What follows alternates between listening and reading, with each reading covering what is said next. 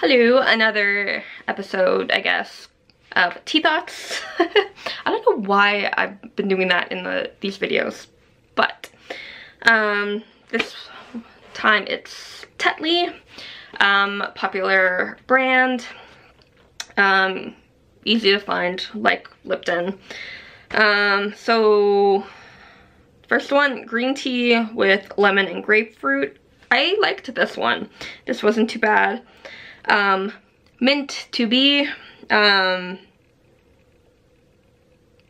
it was good, but can't really get the taste of the flavors I would put in, but it was okay. Next one, mojito mint lime. So this one I didn't like. I was like tasting new flavors, and this combination, flavoring wise, like how they did it, I didn't like. The pure peppermint tea, subtle, okay, but I've had better peppermint teas. Like Stash and Twinings, but Bellini peach orange. You smell the peach more. Not really to my liking, but some people might love this one. These are my thoughts on these teas.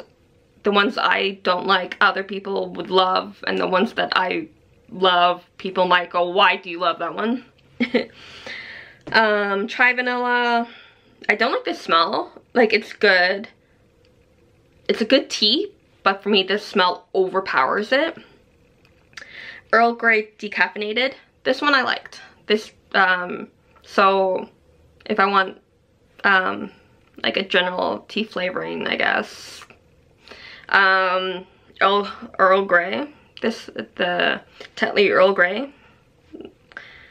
Mint. This one actually had a nice balance of green tea and mint. So